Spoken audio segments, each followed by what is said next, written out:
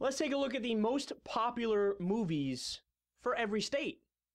So this is really interesting. This was the top-rated films on IMDb set in each state. And it's some fun stuff. So you see, I mean, the elephants in the room, let's not kid ourselves here.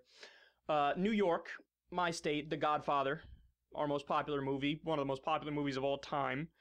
Pulp Fiction for California. That's pretty cool. You got Casino in Nevada, I believe, right? If I'm fucking that up, people are going to mock me endlessly. But I think Casino, I think that's Nevada. It only says the names of the movies on the map. It doesn't say the names of the states. So I'm kind of taking a risk here in exposing my ignorance of all the different states and where they're located. Scarface in Florida, another classic. You have For a Few Dollars More in Texas. I have to say you guys are kind of slacking on that respect. Because For a Few Dollars More, that was, I believe, a Clint Eastwood movie. Old school Western type thing. You have True Grit right above Texas.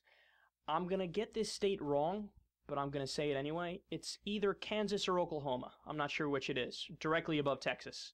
I know you guys will correct me when you hear this. The most popular movie for Nebraska is just Nebraska. It's called Nebraska. That's awesome, because I don't think I've ever heard of that movie. Does that make me, am I the guy who's like missing out here? Or is it true that that movie's just probably really boring and it's about Nebraska? No offense to anybody in Nebraska. I love you guys to death.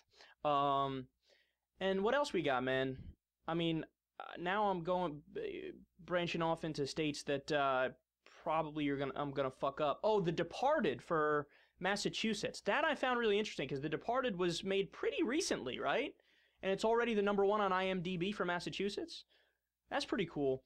And I was thinking about, like, there's a lot of states here that I'm sure that like the #2 movie from those states is like also popular as well. You know what I mean? Like they'd be really popular as well. So I'd be curious to see like the #2 and #3 for some of these states.